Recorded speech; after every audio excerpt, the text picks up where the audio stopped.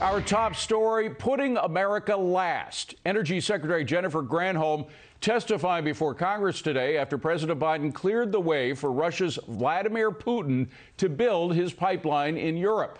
Remember, President Biden, killed the Keystone XL pipeline here in the U.S. on his first day in office. Hillary Vaughn is on Capitol Hill with the details of all this. Hi, Hillary. Hi, David. Well, Energy Secretary Jennifer Granholm was peppered with questions today from lawmakers asking about pipelines from Colonial to Keystone, but she was really put on the spot today when she was asked about Russia's own plans to build their own pipeline, the Nord Stream 2, and why the Biden administration is taking a different position on that pipeline than the one here at home. Do you have any information for us today about why President Biden has pivoted nearly 180 degrees away from his previous position? I have not been specifically briefed on that. This waiver, which benefits, seemingly to me, benefits only Vladimir Putin. And we've already disadvantaged the citizens of the United States by not completing the last 100 yards of the Keystone pipeline. Lawmakers also wanted answers as to why the administration canceled Keystone when some science says killing it actually blew up our carbon footprint, adding emissions the size of 500,000 cars on the road. Did the administration cancel the pipeline because of politics? Because it was clearly not for climate benefits, because it's going to increase climate. It's going to increase carbon emissions. No, it canceled. I mean, the president made this commitment because he believed that there are other ways to go, especially in promoting clean energy and cheap energy. But you said that pipe is the cleanest way, the safest way to move fuel. And the secretary also walked that back today. Last week, remember, she said the pipe is the best way to transport fuel. But today, she said it only sometimes is the best way. David. Hillary, thank you very much. And joining me now to discuss is Marsha Blackburn, Republican, Tennessee Senator. Senator, a lot of people are having trouble getting their heads around what's going on here. I mean, Russian pipelines that reward Putin, who likely was responsible for the Colonial hacking last week that affected millions of Americans, cost us billions of dollars. That's okay, but U.S. pipelines are evil. How do you square those two things? Well, there is no way to square that, David, and I think the administration knows this. And I will tell you this, they know that a pipeline is the best way to go. They are trying to appease the leftists, and so therefore they canceled the Keystone pipeline, and now you have Gretchen Whitmer in Michigan saying she's going to cancel Line 5 in Michigan. And then you have the attack on the Colonial pipeline, and all of a sudden the American people got a nice little glimpse into what life would be like if this group of leftists got their way on environmental policy. This is why people are saying restart the Keystone pipeline. This is why people are saying, let's put attention on cybersecurity. And it's why in Michigan they're saying, you got to be kidding me, when they talk about squelching another pipeline. Right. Well, look, I'm not surprised that Joe Biden is trying to kill U.S. carbon energy. He said he was going to do that during the campaign back in February 2020. I'm holding a headline here. Joe Biden says we are going to get rid of fossil fuels. I mean, but there's 6 million Americans that depend on fossil fuels for their daily bread. 6 million American workers work there. He claims he's going to come up with green jobs to replace all those jobs at a better pay. Do any of those 6 million American workers believe that? No, they do not believe that.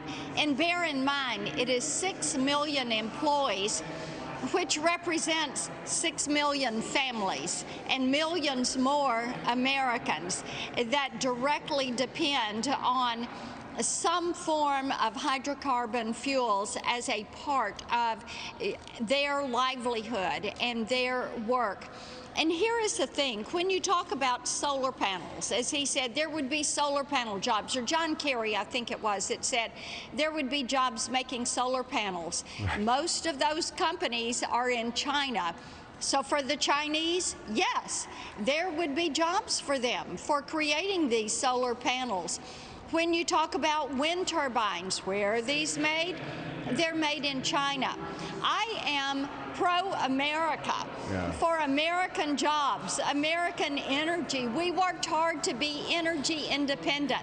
I think that's where we need to position ourselves as a nation. And when you're talking about China, you have to throw in the fact that he just threw a big bone to them by releasing the patent rights of these American pharmaceutical companies that spent billions of dollars coming up with a vaccine.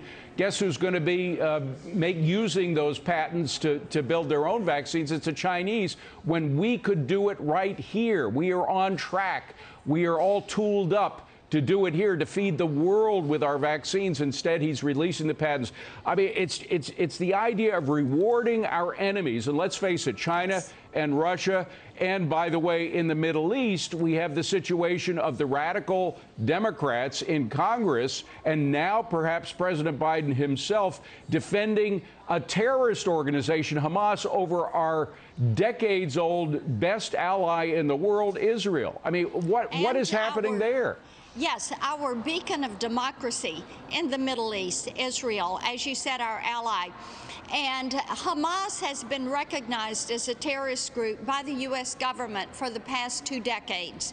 And for the president to be defending or acting as if he is going to defend Hamas and not publicly loudly supporting Israel, a sovereign nation, as Israel is defending itself against terrorist attacks. Right. It is Hamas who is pushing these rockets, shooting these rockets into Israel.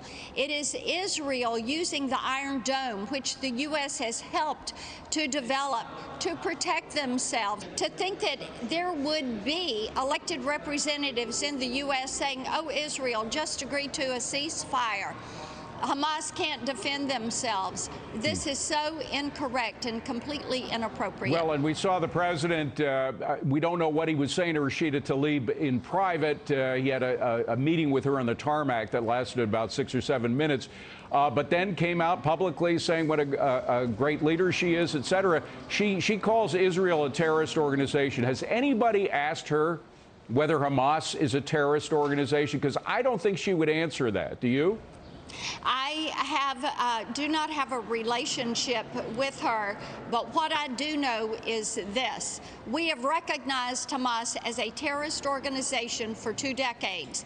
It is inappropriate to give any kind of aid to them. Israel is our ally. It is vitally important that our allies know that we are going to stand with them and that our enemies know that we are going to oppose them. Yeah, and by the way, of course, they are supported. They wouldn't be here. They wouldn't have the rockets that they're lobbing into Israel were it not for Iran, which is another one of our enemies that by extension we are supporting by doing what we're doing. We may sign another nuclear deal with them. So you got Iran, you got Russia, you got China.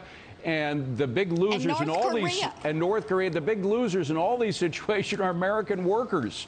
The president says he cares about them, but he's got a strange way of expressing that care. We got to leave it at that. Senator, great to see you. Thank you so much for being here. Appreciate it. Well,